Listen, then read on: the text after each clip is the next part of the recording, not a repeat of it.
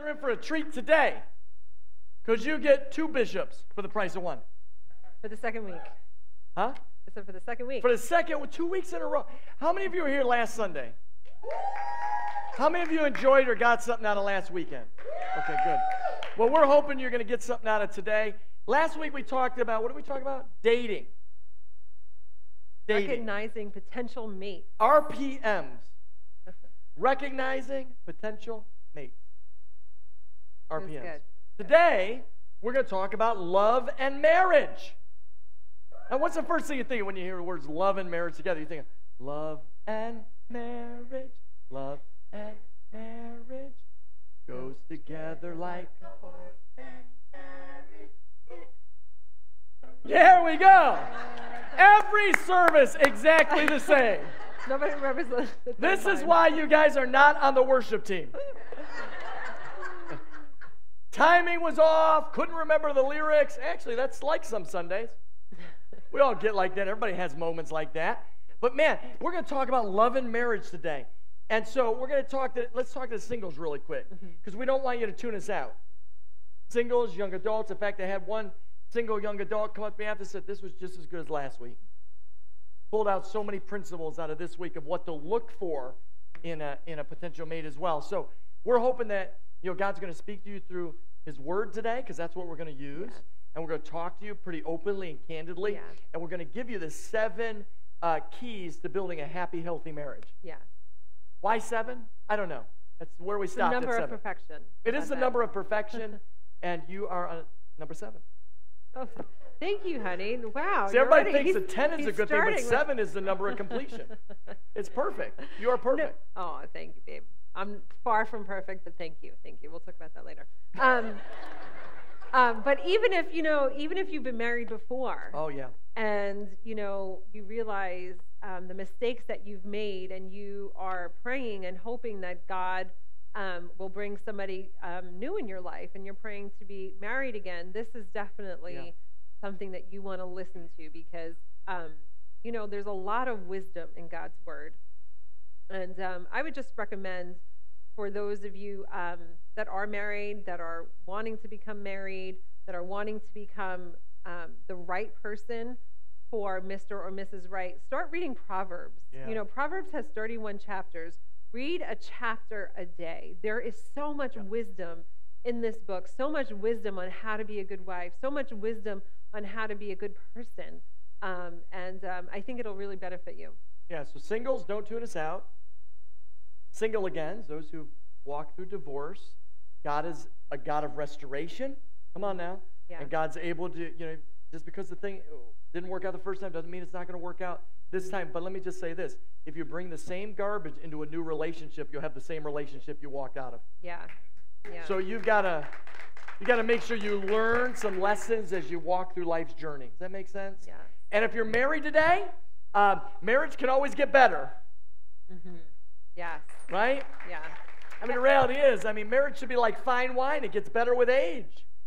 So how many want some fine wine? Come on, you're looking at some fine wine in your relationship, your spouse today. So it's good. But let's start with the scripture. Yes. So I want to look at Ephesians chapter 5, which has 2 verses in it that everybody knows, and one that nobody really remembers. The one for men that everyone knows is Ephesians 5:22. For wives, this means submit to your husbands as to the Lord. Baby, you got to submit to me. Come on, how many have ever heard that verse and it was kind of, oh my gosh, submission, like, woo, not good. That's because our culture doesn't understand the word submission from a biblical perspective. I think a lot of times we think submission is a negative thing. In fact, the Bible teaches it's a Christ-honoring thing. That submission is a priority. But when you look at this verse, first thing you got to understand is who they're told to submit to, their own husband. A lot of people start submitting to another husband. Guess what? They defraud their own husband by listening to somebody else. Yeah. They give another man their ear. Next thing you know, they have their heart. So I've got to make sure you stay in that thing. So the word submit in the original Greek is from the Greek word. It's transliterated hupatasso. It means to place under God's arrangement. Submission is arranging your life the way God designed it. It's called divine order. Yeah. There's a divine order to the family. There's husband, wife, children. Husband, the Bible teaches, is placed over the wife. They're placed over the wife primarily for protection. Amen. Come on, how many of you ladies want to be married to a man when somebody walks up there trying to rob you? Hey, go ahead, take it. Take her too. You don't. That's not who you want it. Right? You want to be someone that's going to protect you. Come on, ladies. Let's be honest. You want somebody that's going to be there. Not that. Listen, I see some lady tatted up, man. You can handle your own. I know it. But it's nice to have a guy that's there. I got you, girl. So you want to have somebody to protect. You want somebody that's going to provide for you. I know some of you are still working on that, aren't you? Right? You provide for you. You want someone that's going to help procure a future for you. They're going to be the person that helps make sure your destiny is going in the right direction. That's submission. Submission is not negative. Submission is holy. But our culture doesn't like that today. So that's the ladies. For wives, this means submit to your own husband. Here's the one every lady likes, Ephesians 5:25. For husbands, this means to love your wives as Christ loved the church, and he gave up his life for her. Notice, men, how much the women like that verse. Give up your life. The word give up comes from the Greek word hand, to mean hand over. I'm handing over my my life to you. I'm just giving it to you. I'm handing over me, I, and I'm saying it's now we, us. Yeah. Now, for men, that's hard to do. Come on, men. I see that hand in the back. Right? It's like, yes, that's me. But the reality is, it's hard for men to do. Yeah. It's really hard for men to say, listen, I'm handing this over to you. I'm giving up myself. Christ gave up his life for us. That's the picture.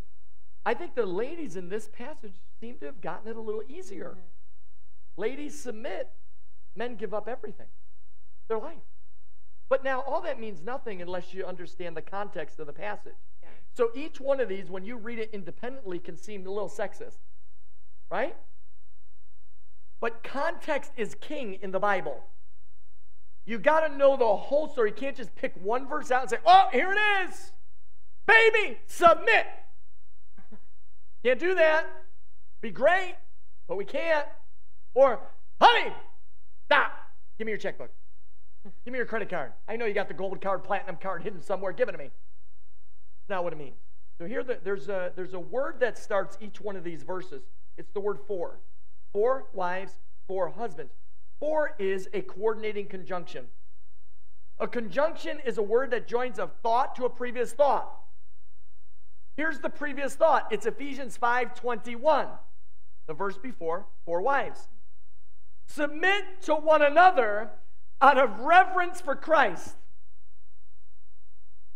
This whole story and discussion of husbands, wives, children, then it goes into other different categories, is all about mutual submission.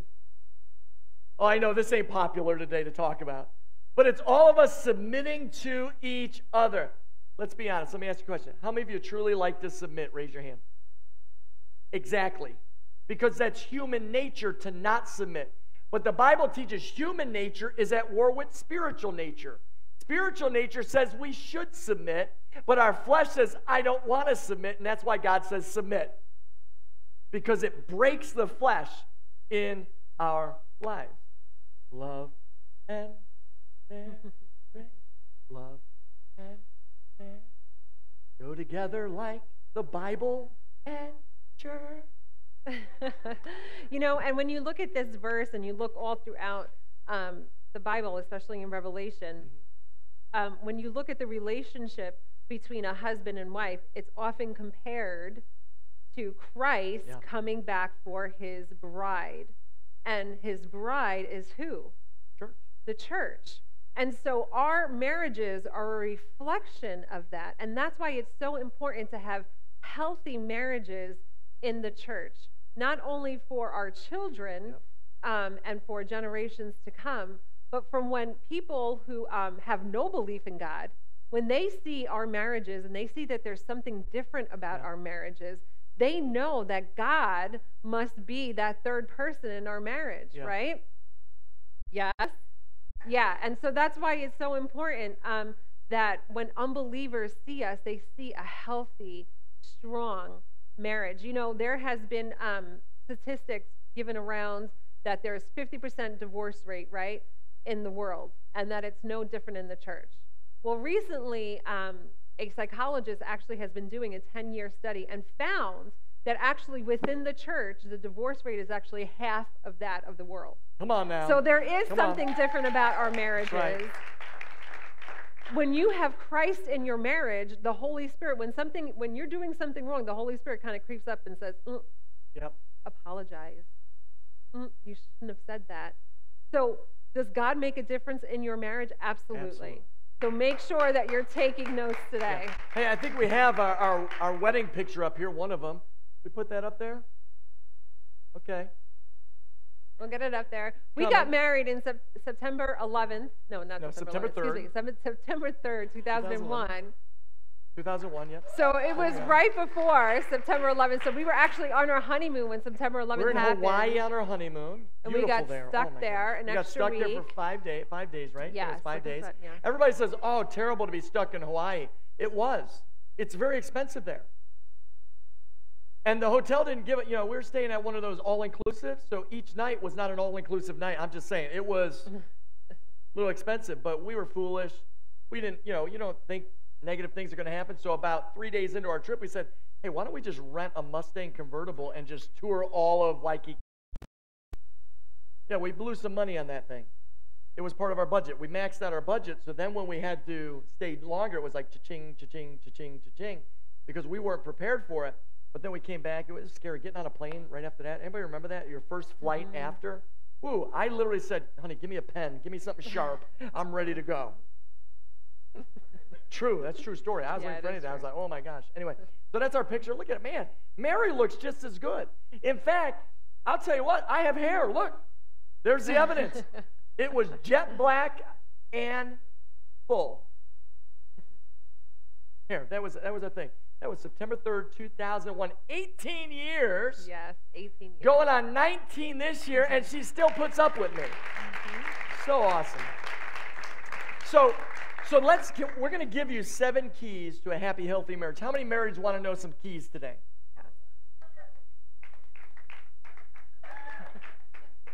Once again, I don't think they're ready. I don't think you're ready for this. All right, so we're going to have fun today. So here we go.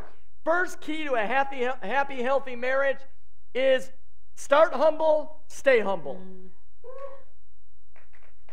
So, man, pride. There's a lot of statistics out there about marriage, and many of them come out with 3 leading causes of divorce in America. Number 1 is miscommunication. Number 2 is marital unfaithfulness. And number 3 is financial mismanagement. Those are the 3. Number 1 cause of divorce, I believe, is pride. I can run my money better than you can. It's not our money as my money. We're totally against couples having separate accounts. Yeah. Because what you're saying is we're not really one flesh. And you don't trust the other person. I don't trust you with my money. That's called pride. Okay, talking to the right crowd. Silence usually reveals to us that it's hitting you. Pride. We all have it. We wrestle with it. The Bible says if we don't humble ourselves, He'll humble us. So you got a choice to self-humble or let God humble you. I would choose to self-humble. Just my perspective. Because He'll take you down quicker than you can imagine. Humility. Hard, right? Yeah. Because marriage is about submission. Yeah. You can't submit if you're prideful. And marriage is all about serving each other. Oh, yeah. Putting the other person's dreams, hopes above yours. Yep. And so don't get married if you are a selfish person. Don't do it. If you don't know how to serve others and put others above yourself, don't get married. Just don't do it. Yeah, if you're interested in someone that, man, that person's good, but they're not serving at church, dump them. Dump the chump. Dump the chump. Dump the chump. Because the reality is, if they're not serving in their local church, which is the bride of Christ, they ain't going to serve you either. Amen. Okay, great. So when you go through life prideful and you're saying, it's my way, that's my car, that's my money, that's not humility. I'm grateful God has blessed me with a wonderful woman who helps humble me. Now that's a good thing. God gives us each other to help refine each other, to help shape each other. You know, iron sharpens iron. And I think so often, come on, men, let's be honest. Don't you, come on, do you push back when your wife tries to sharpen you? Thank you, Pastor Matt. I appreciate that. I mean, sometimes it's hard to handle as a man. Like, I'm a man. It's machismo, you know. Macho, macho man. I want to be your macho man. Right? It's something in us. It's the machismo. It's the macho in us that resists that. But really, macho is pride. It's us not being able to receive criticism or correction from the person who loves us most in this life. If I can't receive it from her, what I'm saying is I don't trust you. And it's how you say it, you know. Oh, that's true. Ladies, we tend to nag, right? We tend to treat our husbands. Tend to treat our husbands like our children. Yeah. Our husbands are not our children. You know, in Proverbs, even though we act like it at times. Proverbs, so much wisdom. Read Proverbs. Proverbs 27, verse 15, it says this: a quarrelsome wife is like a constant dripping on a rainy day. Restraining her is like restraining the wind, or gasping oil with the hand. Right? What you... I'm the constant dripping in your life. You are. You get what you brag on, not what you nag on. You get what you brag on, not what you nag on. So, you know, like how we talked about last week, one of the consequences of the sin of Eve was that kind of that inner thing that we want to control our husbands, right? And it says in Genesis, but he will rule over you. And so you always have to keep that in check, you know, especially since the feminist movement, right, in the 60s. Women have now, you know, elevated in different areas of life, career, everything, which is awesome, which should be applauded. But what comes with that is now we want to take the role of men. We want to wear the pants in our family. Literally. We want to dominate things. True. And so you need to be really careful that you're not treating your husband like your child. It's okay to applaud. Because, you know, it literally, there's been times, we'll be honest, I'll say, Mary, listen, I'm not your kid. Yeah. Because when you disrespect your husband, that diminishes their security. You know, men crave respect. It's just a natural byproduct of who God made us to be. When men feel disrespected, the greatest way you can ever disrespect your spouse is treat them like your child. The greatest way. You keep doing that over time, trust me, I can't tell you how many people have been in my office. I'm like, man, if you talk to them like this in my office, I can't imagine what you say at home. Truth. Yeah, I think which leads us to number 2. Yeah, number 2, praise your spouse publicly. Like, man, come on now. It's like, that's why every Sunday, like, I'll always try and mention my wife. It's true, right? Always try my Puerto Rican princess, or I'll just mention my beautiful wife, Mary. You know, I'll mention, hey, where to get. Number 1, I want to do that. Number 1, to raise her and elevate her. Number 2, I want all the other ladies to know this guy's taken.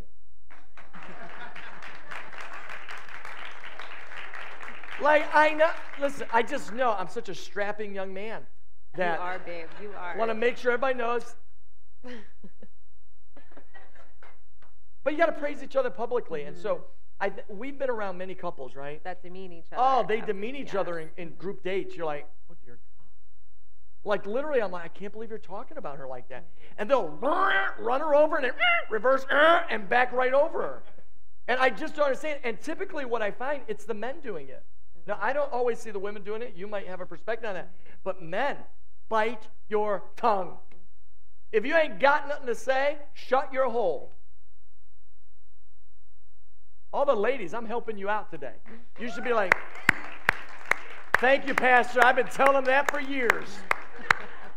But I think it's true with ladies. There's some ladies that... Yeah, no, I've met... He's so lazy. Look at his beard or talked to many a lady that just demeans their husband, constantly just saying negative things about their husband. And, you know, there's just a few things about that. When you do that,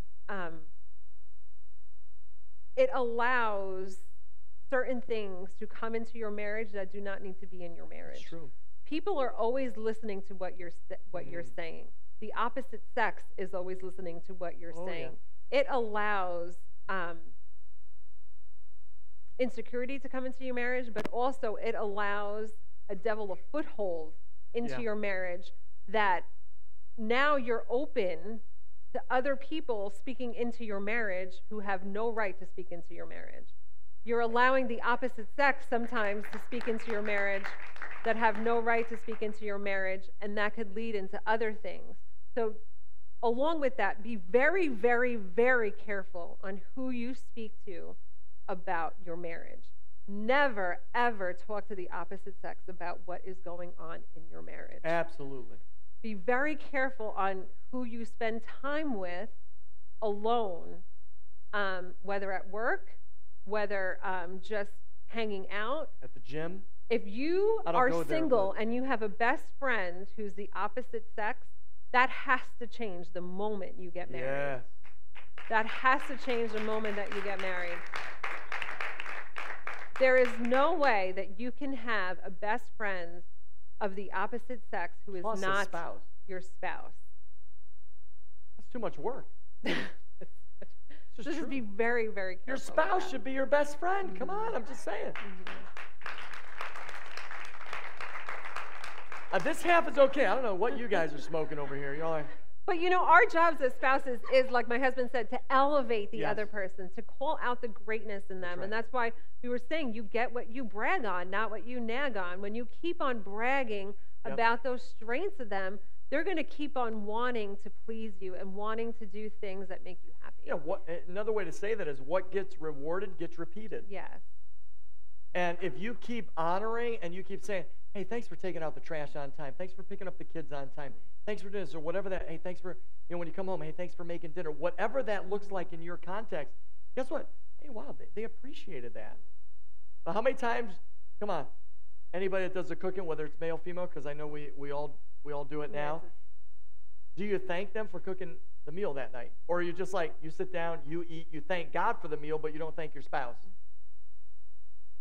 Like, God gave you your spouse to help you with the meal.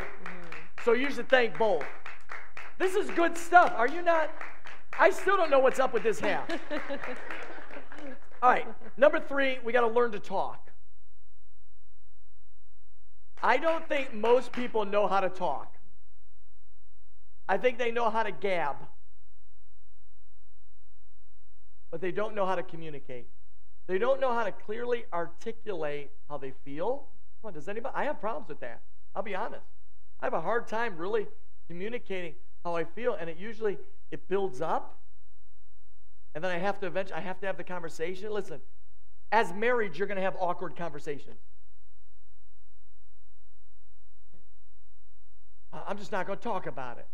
Yeah, and you'll be signing the divorce papers before you know it. You got to learn to talk about things, even things that sometimes you know is going to hurt the other person when you say it. But you know you got to be honest and say, this bothers me that you do this, or this hurt me. If more couples would tell their spouse about the hurt that they caused, I think it would protect a lot of marriages. No, absolutely. So here's what I've discovered. What you don't talk about, you will squawk about. You'll squawk to somebody else about it. Like Mary was saying before, you'll go to that coworker, and the next thing you know, coworkers listen to you, and let me talk to the guys. Guys are like, oh my gosh, what? Your opposite sex coworker will say to you, hey, you okay? I'm okay. No, seriously, are you okay? I just had it out with my spouse. Oh, so you want to talk about it? that coworker is a seed of the devil at that point in time. Yeah. Now, they're not the devil. They could be. I can't tell you how many times that's been the marital problems in people in our church. It wasn't the person at the bar or the club. It was their coworker because they let their guard down. You got to keep the guard up. Say, hey, we're great. Everything's great. I'm blessed coming in, blessed coming out. In your mind, you can say, my marriage sucks.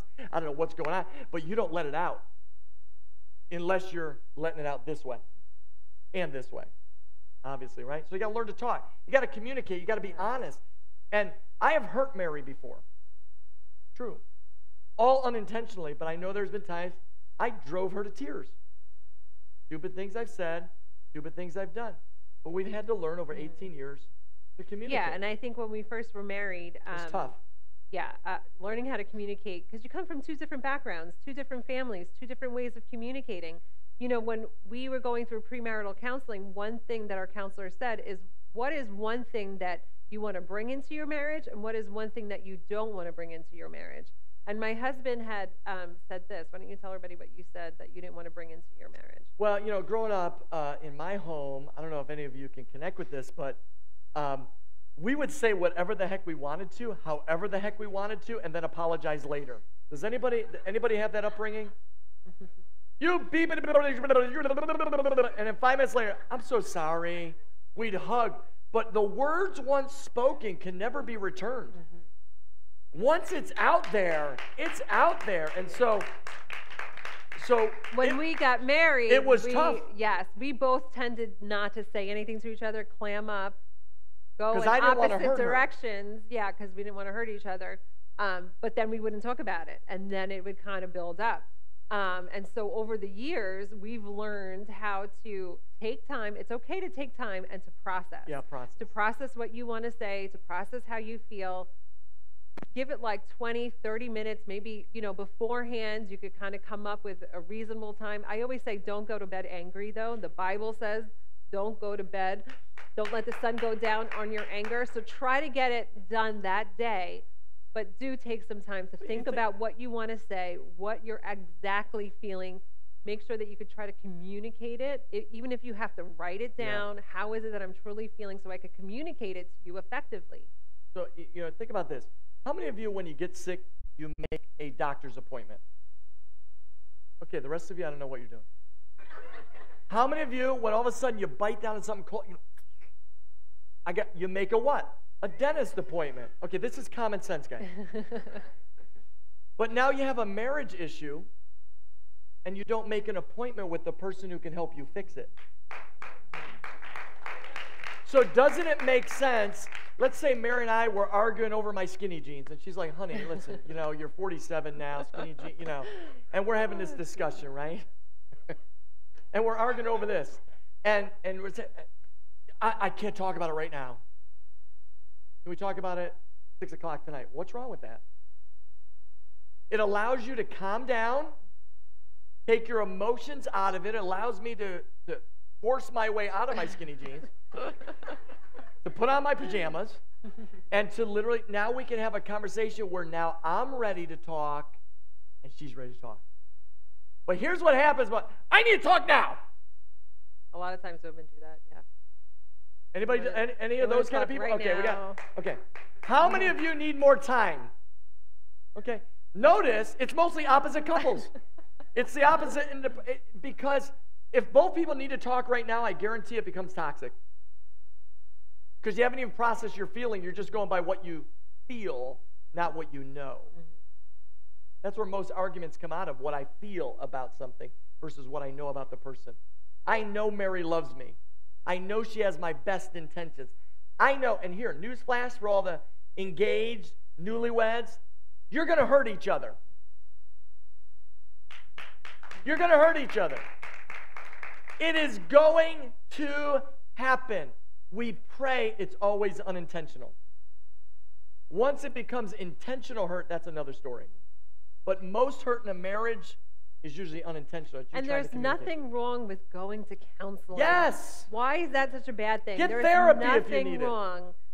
something that hurts us so much is when a couple gets divorced and we didn't even know that there was an issue, that they didn't come to us, they didn't ask us for advice, or they didn't ask us, hey, do you know a good marriage counselor? They didn't ask us to pray. They didn't ask us to pray. And so it kills me when people come up and say, I'm done, that's it. Yeah.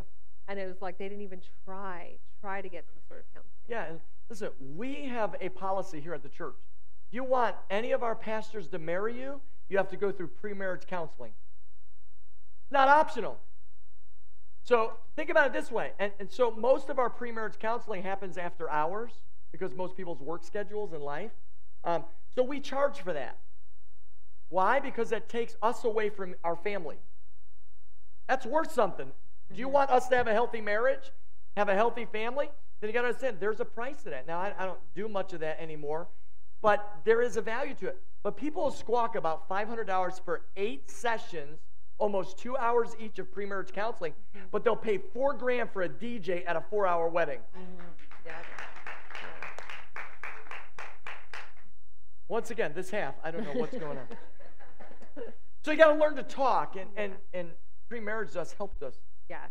Learn some skills in how to communicate with each other. That leads us into our next thing about embracing conflict.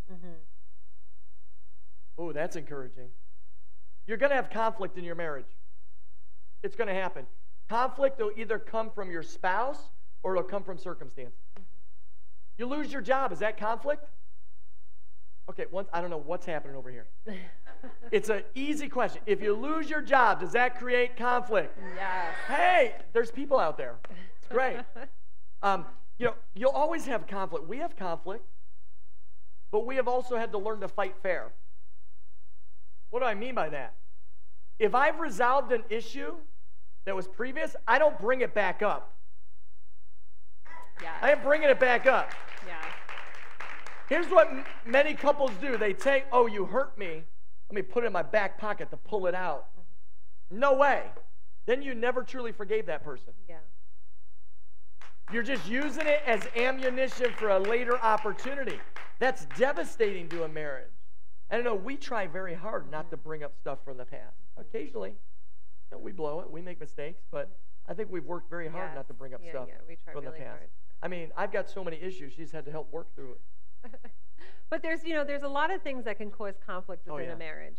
We talked about finances, right? That's probably one of the leading causes of divorce. And we didn't talk about this before, but we always communicate about our finances. Even in the beginning, when we had premarital counseling, he said, you need to come up with a number that you guys could spend up to a certain number. So a dollar amount that you guys could both spend without asking each other's permission.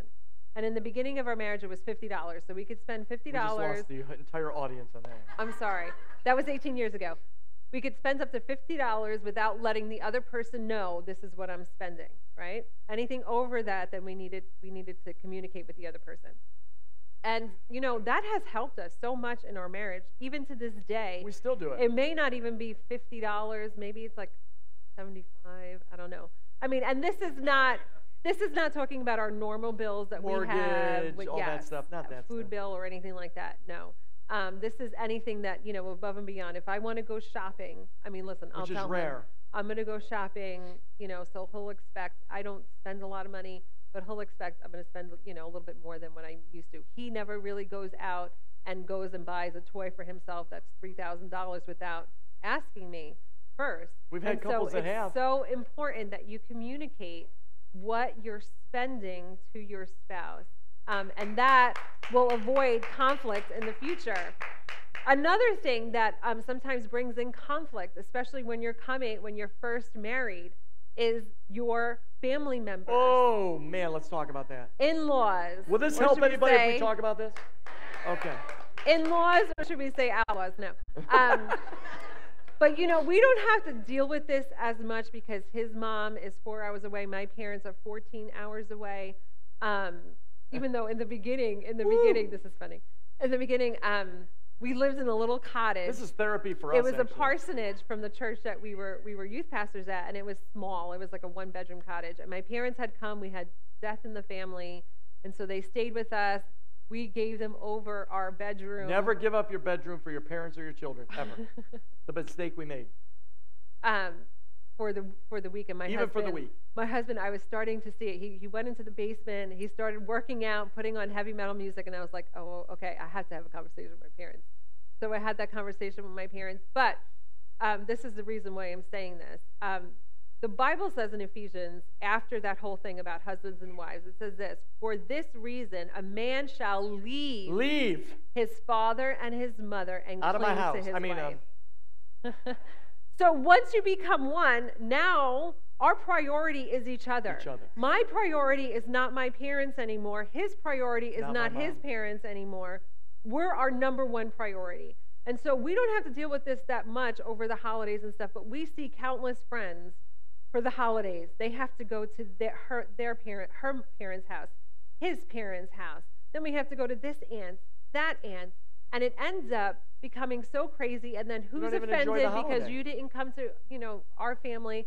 Who's, and sometimes when you share what you're going through in your marriage with your parents are always going to take your side, even though you may not be right in the whole issue. So be very careful when you're sharing information with your family. Actually, they shouldn't be privy to that, honestly. They shouldn't be privy to that information. You could say, pray for us, all that kind of stuff, but you need to be very careful on who you I remember, have speaking to marriage. Even with, even though your parents do have probably the best intentions for you. I remember when Mary and I were engaged, we were watching TV at the cottage house we were at. My mother was there visiting. My mother's on the couch, then Mary, then me. And we're sitting there watching a movie. Out of the blue, my mother just looks at us and said, "Are you keeping it pure and holy?" You know what she's talking about, right? And I'm like, yeah, of course we are. I mean, we're trying, we're doing the best we can. And then she goes, well, I know how you Latin women are.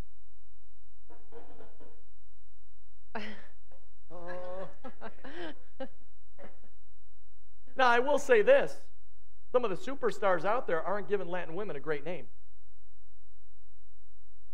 But I will say that my number one priority immediately was to defend my wife, to be. Mm-hmm. And so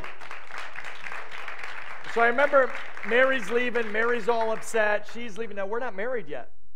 But we were engaged. Yes. And I literally, when Mary left, I had a conversation with my mother. I said, Mom, don't ever talk about my future wife like that. If you do, you will have no place in my house.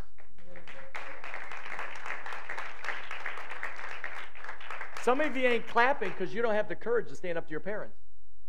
But the number one I leave my father and mother and I cleave to my spouse. Yeah. The biblical principle. Yeah. So here's what I end up. Now, fast forward now 18 years. My mother says nothing about my wife. But she talks about my brother's wife. Why?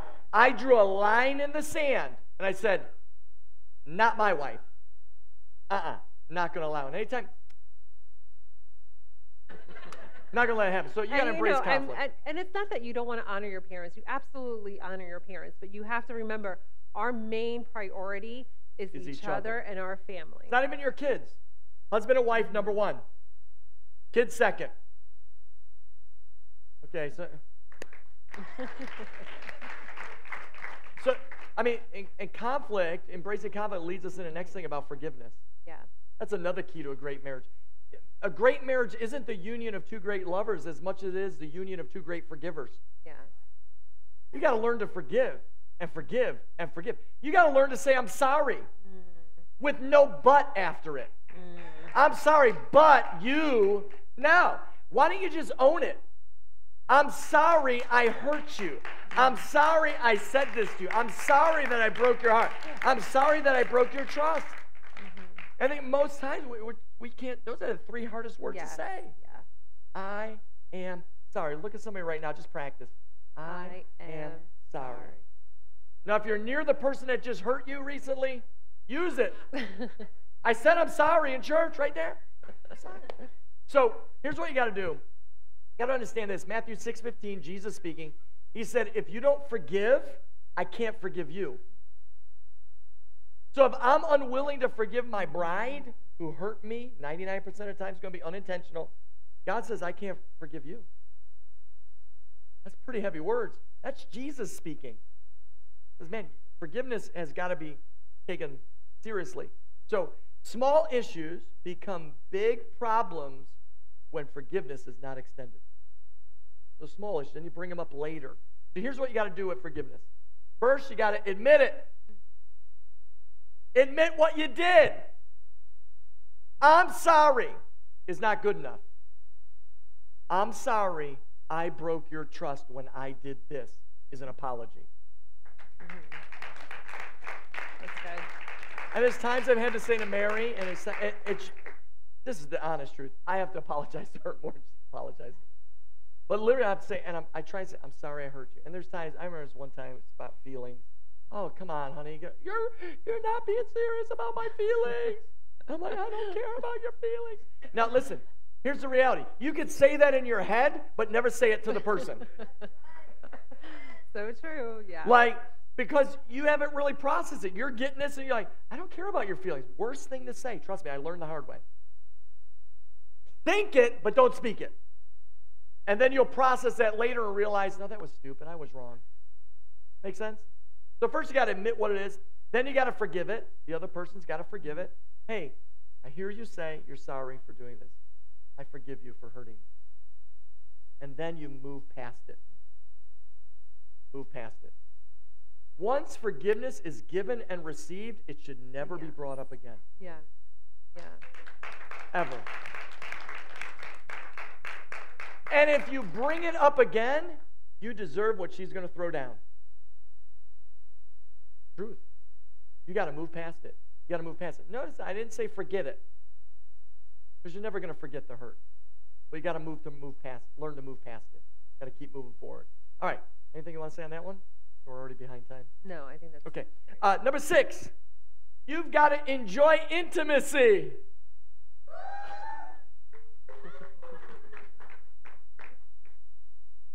Come on. I love talking about intimacy.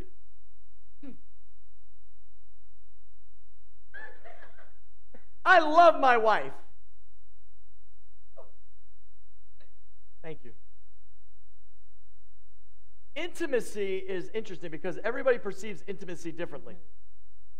Now, for Mary, her level of intimacy is different than mine. I just want to wrestle. There's some kids in here, so I'm just using code words.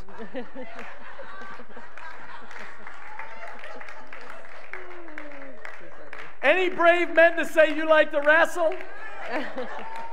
There's a few brave men. I like to wrestle. Problem is, I want to wrestle without the romance.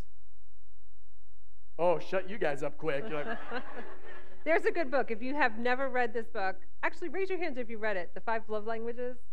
How many people have read that? We need to get that for everybody. It's a simple, easy read. There's basically 5 ways to give love and 5 ways that you receive love. And so my husband's love language is actually words of affirmation. You would think it would be physical touch. That's probably his second. That's my second. But words of affirmation. Because of his upbringing, it's so important for him, the words that I speak to him and how I affirm him. But my primary love language is quality time. True. That's how I feel the most loved. When he watches a Hallmark movie with me, it's like love, love, love. I just feel it, feel it, feel it, feel it. I literally lose brain cells watching Hallmark movies. But because he loves me so much, he wants to serve me. And so he's just like, yeah, babe, whatever you want.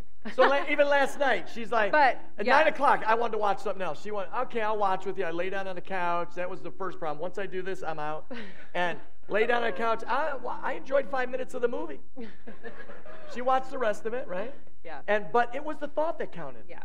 But that's where the romance. Apparently not. That's where the romance. That's where the romance. Yeah.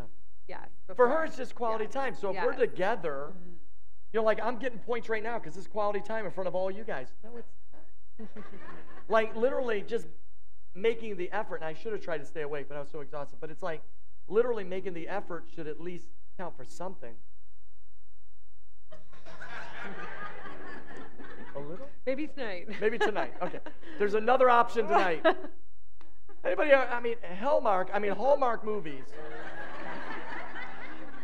When Calls the Heart is on tonight.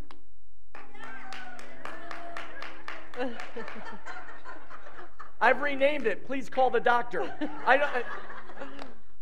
But she loves watching it. So I'm going to try tonight, okay? I'm going to try. I'll let you know next Sunday whether I knit it or not, but I'm going to try tonight. Football season's over, so we're okay. So I'm going to try and watch When Calls the Heart tonight. Calls the Heart tonight. That's tonight. But yes. Intimacy means into my mate. Mm-hmm.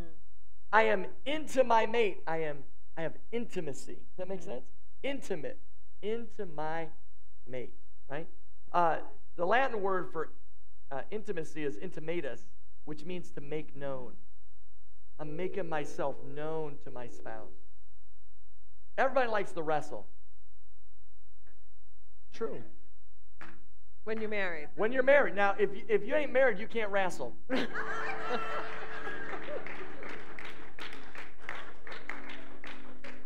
If you're wrestling and you're not married, that's a foul. Yeah.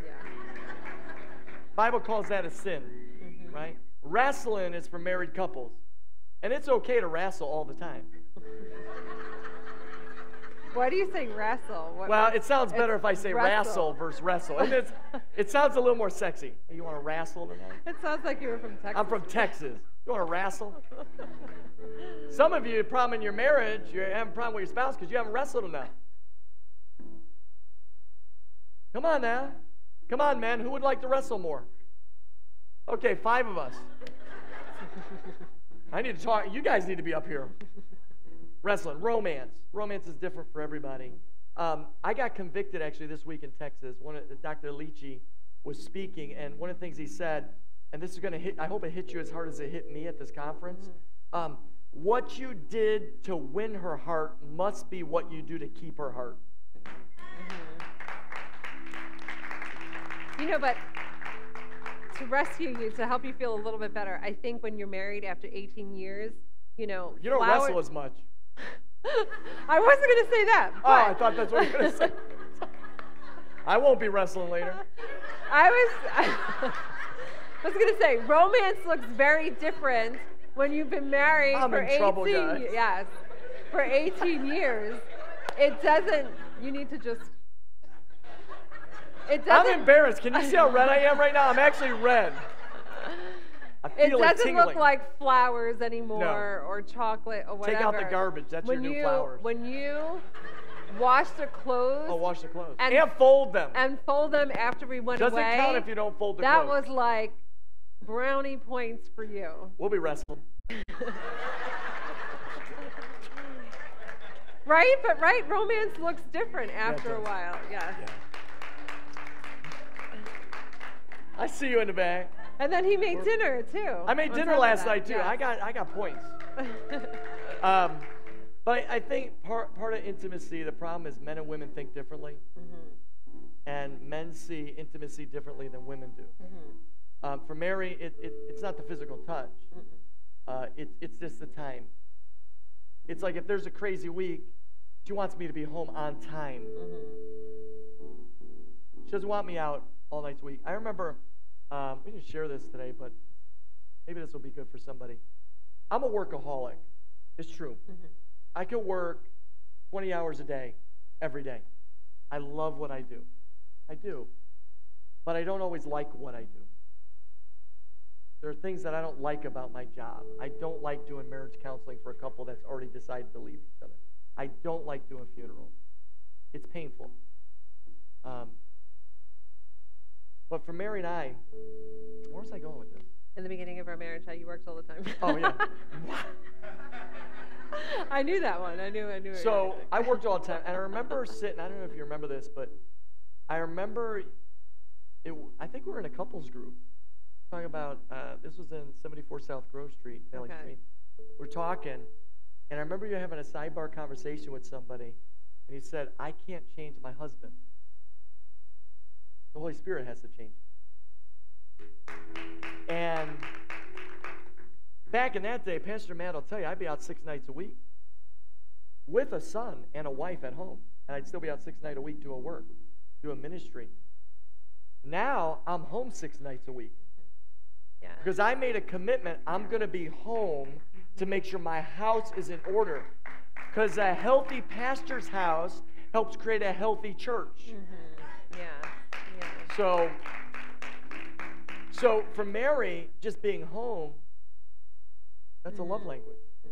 Having dinner together as a family, that's fulfilling family need. Having a date night, which we're really bad at. Yeah. Like we are. We don't get that right. And every year I'm like, date night every. And some of you guys have date nights all the time. It's great. That's because you have family around. We don't. So if anybody wants to babysit for us,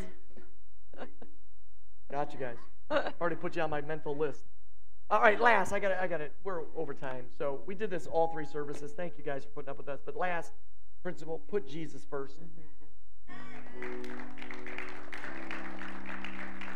We saved the best one for last.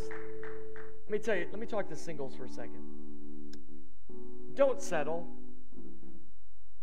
If they ain't putting Jesus first before you're married, they ain't going to put him first after you're married. Yeah. The patterns before marriage are the same patterns that carry into marriage.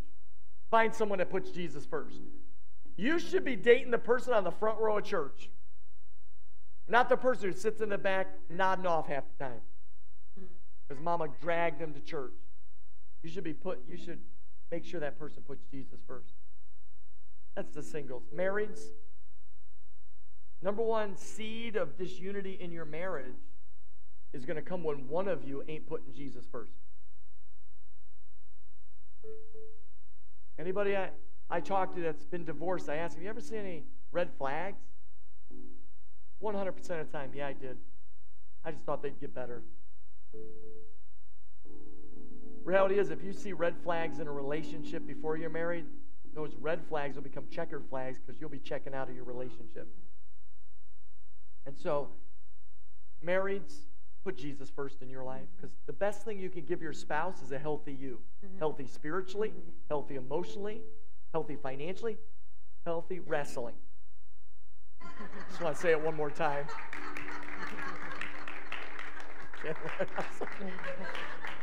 I love you, honey. And you can, and like what you were saying before, you can never change your spouse. No. You can never change your spouse. Only the Holy Spirit can do that. So stop walking about what your spouse does wrong. The only thing that you could do is change yourself and work on yourself. So put Jesus first. Ecclesiastes 4:12 says this: a person standing alone can be attacked and defeated, but 2 can stand back to back and conquer. 3 are even better, for a triple braided cord is not easily broken. The 3 is you, your spouse, and Jesus. If you have those 3 in a relationship, your relationship can be strong. It can last the test of time. You take Jesus out of the equation, the relationship is not as strong. That's why singles, make sure the first quality you're looking for is a Jesus-loving person. Yeah. Oh, they look good. Who cares? That only lasts so long. Trust me, everything rearranges itself. Like the chest goes to the drawers eventually. I don't know what. So I think we've got to just write it, man. Number one characteristic I got to look for is someone that loves you. I'm glad I found that person. Someone that puts Jesus first. In fact, I'm not the number one man in Mary's life. Jesus is. And she's not the number one person in my life. Jesus is. Because what we have here is only earthly. Yeah. This will not be in heaven. No. The Bible says that there's no marriage or given in marriage in heaven. Because you will be fully, completely satisfied when you're in Jesus alone. Yeah, when you're in the presence of God. Yeah. So when you think about that, we have to put him first. And as I put him first, she'll feel like she's number one. Make sense? Yeah. As she puts God first, I'll feel like I'm number one in her life. So as we finish up today, we want to pray for our marrieds. So all the married couples, or if you're not with your spouse, maybe they're not here, would you stand to your feet right now? And all the marrieds. Awesome. Last week we prayed for the singles, for our guests. We're not leaving you guys out. We want you to have a Christ-honoring marriage. That when people look at your marriages, they want what you have. That when your coworkers see your love for each other, they're literally like, I want what you never badmouth your spouse. You're praising your spouse all the time. You must have the best marriage on earth. Reality is no one has the best marriage on earth. What we have is the best person for us. Yeah. And then we work very hard. Marriage is hard work. You got to work hard. And as you work hard for happiness in your marriage, and you work hard to make that other person happy, and you work hard in romance, guess what? You'll get the benefit of wrestling later. But you got to work hard. And so married couples, don't put wrestling in front of romance. Don't put your needs in front of their needs. I need to put her needs ahead of mine. She needs to put my needs ahead of her. That's called mutual submission to one another. And as we submit to each other as marrieds, we're going to have a marriage that someone wants to write about. Yeah. That someone says, I want what they have. I want our children to say, I want what my parents have. Mm-hmm. I want my grandbabies to say, I want what grandma and grandpa had when we have those. Mm-hmm. Don't you want that for you? Yeah. That your children and generations to come say, I want to have what they have, but you'll never have it unless first Jesus is number one. Amen. So put Jesus first in everything and watch where God takes you. So, you want to pray for our marriages?